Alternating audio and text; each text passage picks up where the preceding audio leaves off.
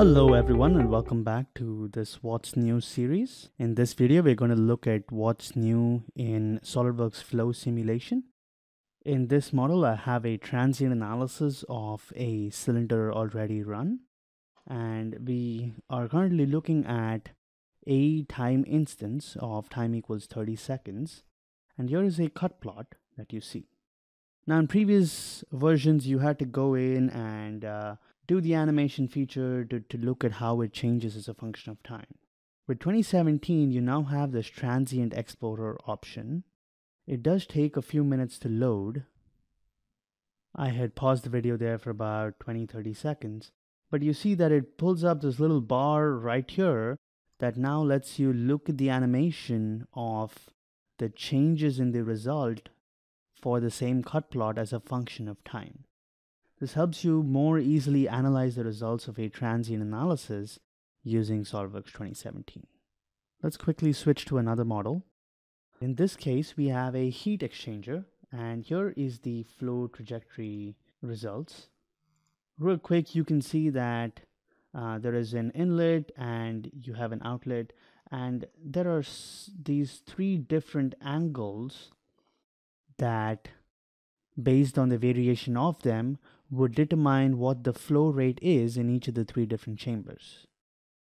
Until SOLIDWORKS 2016, you had the option to optimize the study with respect to one parameter.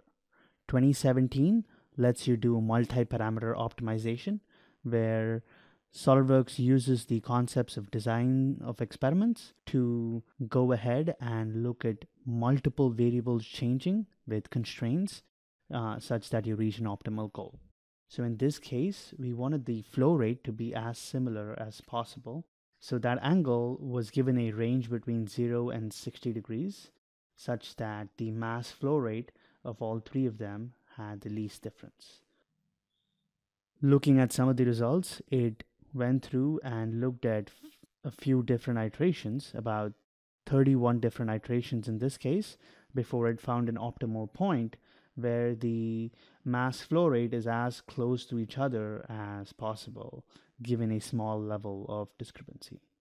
The multi-parameter optimization is a huge improvement because now SOLIDWORKS Flow Simulation lets you automatically improve multiple design parameters and compute the results that are essential to you without much user input, hence letting you focus more on the design of the system itself as compared to altering these different parameters.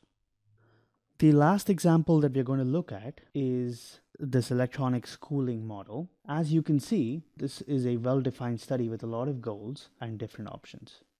In any general numerical analysis like CFD and FEA, it is often recommended to start small and then go bigger and make your analysis more and more complex. In this case, we have a few studies already defined.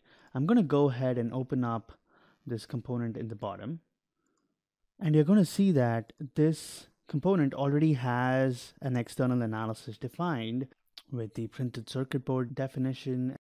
Now, since we already have the result on a lower level component, with SOLIDWORKS 2017, having done a flow simulation study on a lower level component, you now have the option of automatically inputting those result files into a higher level assembly component. I'm going to go to the customize tree option, and you see the new from components option. This adds a new line item on the tree, and you can use this add from components option to add the results of all the previous studies. I'm going to go to a study that's already been defined. As you can see, a lot of the material definition and additional data input has been defined from the lower components. And then once the study is ran, I can go ahead and load up the results and look at some of the important outputs that pertain to me in this case. Here is a surface plot for the temperature definition. We can go ahead and select a flow trajectory plot. I'm going to select the top plane and look at the temperature distribution.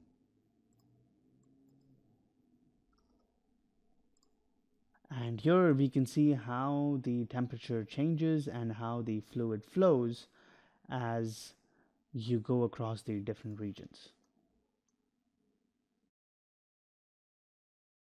These are some of the enhancements with SOLIDWORKS 2017 to improve your everyday workflow and make it a little bit easier for you to analyze your designs inside of SOLIDWORKS. I hope you've enjoyed this video. Thank you.